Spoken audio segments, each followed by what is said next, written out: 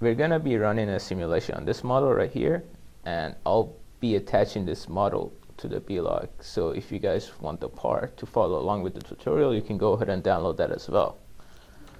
So here I have a model that I want to run a simulation on.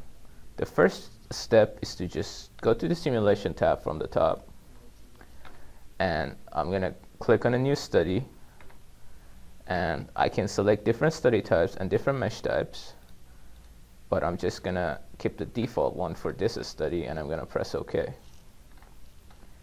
Here now I'm inside the simulation, and the first thing I want to do is that I want to choose the material.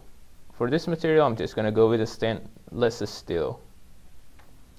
And what I'm going to do is that I'm going to define the body that I want the analysis to be performed on.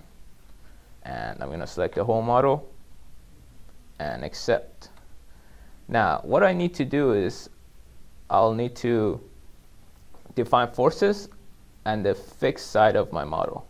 For the fixed side, I can just go to fix from the constraints and select this face here. As you can see in the prompt bar, it says right click or enter to accept. So I'm just going to right click.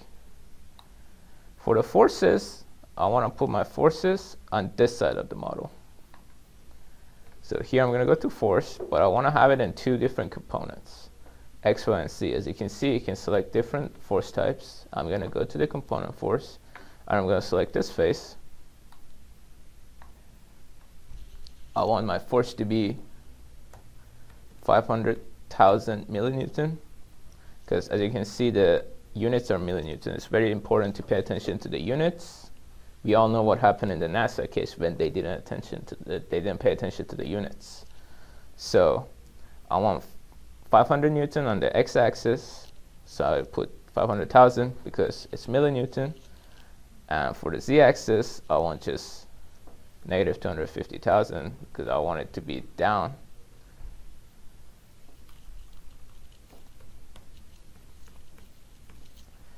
As you can see, the z-axis just points up, so I want it to go down, so I have to put a negative.